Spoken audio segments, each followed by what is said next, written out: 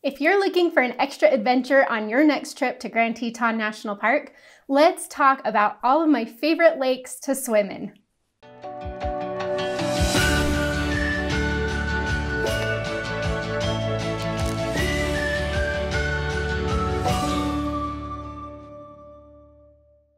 Hey friend, my name is Ash. I'm a former park ranger and the founder of Dirt in My Shoes, and I worked as a park ranger in Grand Teton National Park, so I know this park really well, all the ins and outs, and today I thought it would be fun to talk about some of my favorite lakes to go swimming in, because Grand Teton has a lot of different lakes, and there are some great hiking trails and things that you can do in this park, but one of the funnest things for me to do when I'm there is to take some time out and go either swimming or canoeing or stand-up paddleboarding, anything like that. It's a really nice way to relax while you're surrounded by the beauty of the Tetons. So let's talk about my favorite swimming lakes in the park. So the first lake that I want to mention is Phelps Lake. And Phelps Lake is towards the southern part of the park, right up against Death Canyon, which is just a beautiful canyon to hike in. But if you get to Phelps Lake, the reason that this one is so much fun to swim in is because there's a giant jumping rock. So you can jump off of this rock into the lake, and it's a really fun experience. I have jumped off of this rock many times. You will want to be really careful when you get there. Make sure that you scout it out. Make sure the water is deep enough below it. It's about, I would guess, probably about a 25 to 35 foot jump. But it's really fun, and this lake is just beautiful. It stays pretty cold, but it's a great experience to have. Okay, so I want to show you kind of where this is because it's not marked on anything. It's not something that really a lot of people know about. And so I'm looking here at the map. This is a backcountry map. It shows all the backcountry campsites. This is Phelps Lake down here. So it is the very southern part of Grand Teton. You've got the town of Jackson down in here. You'll take the Moose Wilson Road to access this part of the park. You will want to pay attention to that as well. There are length restrictions on this road. Basically what you'll do is you'll come in here and you'll park at the Death Canyon trailhead, and then you'll hike to the Phelps Lake overlook before dropping down. It's a good amount of elevation drop to get down to the base of this lake. And then once you reach the lake, you'll go around this way, you'll pass this, there's a couple backcountry sites back in here. You'll pass that and go down here, and you'll find the jumping rock just beyond those campsites. So it's just right down here on this northeastern part of the lake shore. You can't miss it. It's a giant rock, and it's pretty easy to get up, and then you just jump in from there. You can park down here and go to the Lawrence Rockefeller Preserve, parking there and then taking either the Lake Creek or the Woodland Trail up to Phelps Lake. And then once you reach the shore of Phelps Lake, then you'll head around this way to get to that rock. I recommend going from the Death Canyon trailhead if you're looking for the shortest hike time. It's about 2 miles each way to get down to this jumping rock from there. The next lake that I want to talk about that is great for swimming is String Lake.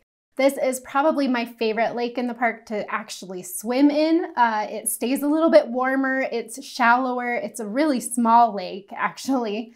And so, but it's right there at the base of the Tetons. So you have just spectacular views from here. And the lake is just perfect for swimming in. A lot of people love to come here with canoes and kayaks and stand-up paddleboards as well. You can zip around the lake on those really easily because it's just, again, a pretty small lake.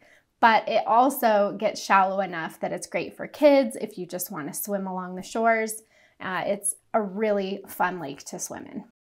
Looking at a map of Grand Teton, so you can see just, again, Grand Teton has so many bodies of water, so many of these beautiful alpine lakes, but some of them are better for swimming than others. String Lake definitely is. So String Lake is this little lake right here. It's right in between Jenny Lake and Leigh Lake. But what's nice about this one is you can just drive right up there. You'll park here. There's a picnic area and then just a nice swim beach where you can hang out and get in the water. If you're hoping to canoe or stand-up paddleboard, anything like that, there are not rentals at String Lake or anywhere right there. And so you will need to bring your own. If you don't have your own, then you can rent them at Dornan's, which is in Moose, and then bring them up to the lake yourself. If you do it that way, then that's really nice. They have all of the permitting all taken care of, so you can just rent it and take it up there. If you bring your own, then you do need to get a permit, regardless of what it is. If it's a paddleboard or anything like that, you'll need a permit from the park to be able to put it in the water there. Here's where they talk about permits on the official Grand Teton website. I will link this in the video description. Coming down here, you'll see, so you do need a Grand Teton boat permit regardless of what you're putting in. If it's like a little tube or one of those blow-up swimming mats or something, then you're okay. But if it's an actual canoe or paddleboard, anything like that, then you will need one of these. And so you can read about this here. You can get your permit on recreation.gov, or you can stop at a visitor center in Moose or Coulter Bay and pick those up. So you will need to do that. Just make sure that you do that before you put it in the water at String Lake or at any other lake in the park. As you scroll down, you'll see that there's another decal, this invasive species decal for the state of Wyoming. If you have something smaller, so you'll see here if it's 10 feet or less, paddleboard, anything like that, then you don't need one of these. But if it's longer than 10 feet or it's not inflatable, then you will need to get one of these as well. So putting your own gear and equipment into the lakes here does require a little bit of extra work, but it's really fun.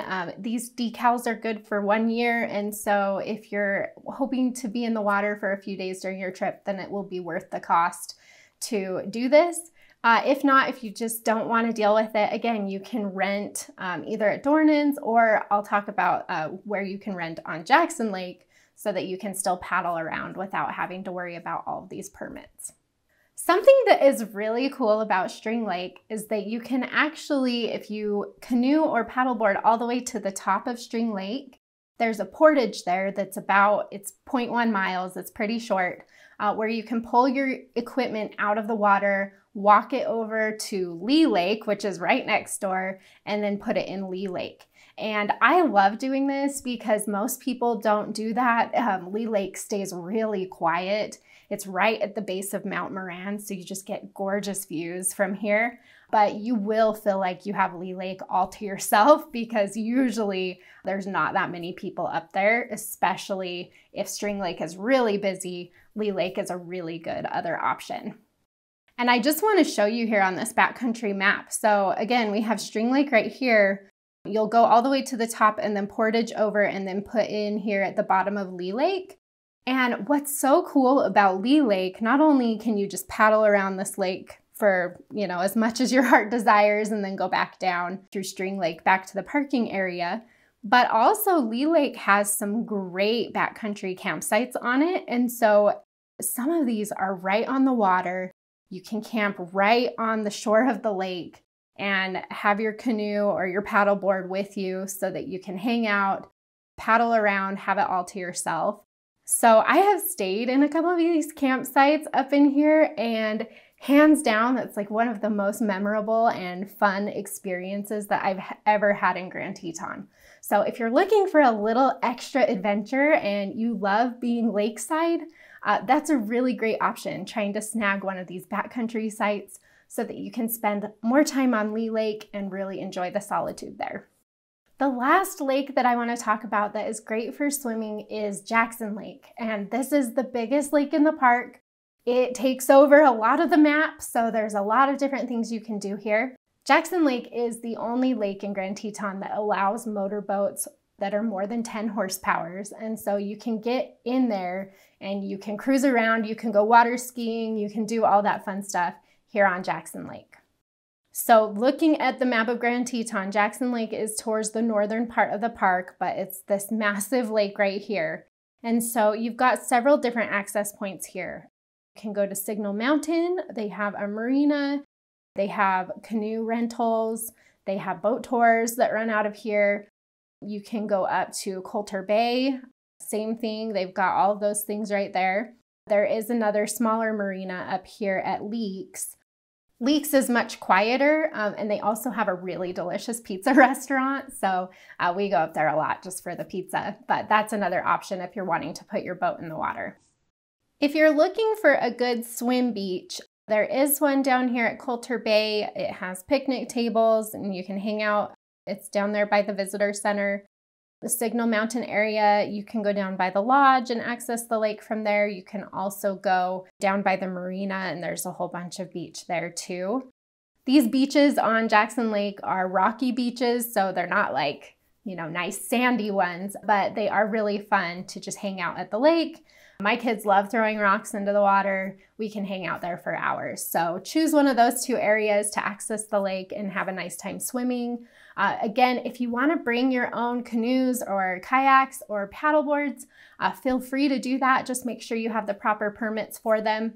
But at Signal Mountain and Coulter Bay, you can rent canoes or kayaks. So if you don't want to bring your own, there is the option to do that there. One more really cool thing about Jackson Lake, and I'm showing you the backcountry map here again. So you have Signal Mountain down here, Coulter Bay right here, you've got Leigh Marina up here. But you'll notice that there are a lot of campsites around Jackson Lake. And so what's really cool is you can bring in your boat and you can have a full motorboat here and you can boat over to these campsites and stay in these campsites. So again, just like a really cool experience. If you're looking to get off the beaten path in Grand Teton a little bit more, you can take a boat over to a campsite. You can stay overnight and just have the lake to yourself. So that's a really fun option as well. Phelps Lake, String Lake, and Jackson Lake are my top 3 favorite options for swimming in the water at Grand Teton. But keep in mind, you really can dip in the water anywhere in the park if you want to. As you get further into the mountains, that water gets really chilly, and so not as perfect for swimming. But those lakes down there in the valley tend to be really fun and a really great way to spend your afternoon. You can also float the Snake River if you want to do that. That's a really cool option. There's some good scenic floats that you can do in the park itself, or you can go into the town of Jackson and catch some whitewater trips from there. So if you're a water lover, there is so much that you can do in Grand Teton and the surrounding area. And just one more note, you might be wondering about Jenny Lake because that is the best known and most busy area of the park. And so a lot of people like to hang out around the Jenny Lake area. There is a shuttle boat that runs on that lake that takes you to the other side to make it easier to hike those trails on that side. And you can rent canoes and things right there by that shuttle boat. I typically don't like to spend a lot of time either canoeing or swimming in Jenny Lake. It's just not my favorite place to be because there is just a lot going on and it's not as quiet and peaceful of an experience. There's also not really a great beach area right there. And so I tend to gravitate towards those other lakes if I'm looking for a really nice swimming experience at Grand Teton. I hope you have a great time on your trip. If you need any trip planning help, you can find more videos here at the Dirt in My Shoes YouTube channel. I also have tons of articles and a fully planned out trip itinerary over at dirtinmyshoes.com. So click on over there if you need extra help with that. And I am here for you every step of the way. I hope you have a great vacation.